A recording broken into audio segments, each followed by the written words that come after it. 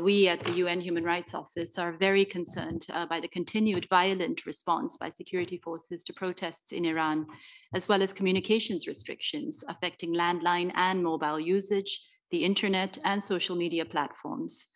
Thousands have joined anti-government demonstrations throughout the country over the past 11 days.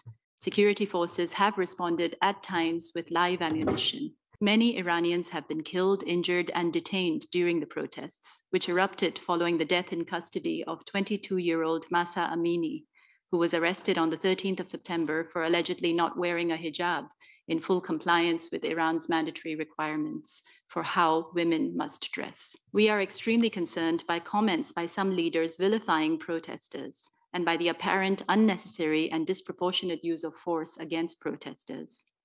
Firearms must never be used simply to disperse an assembly.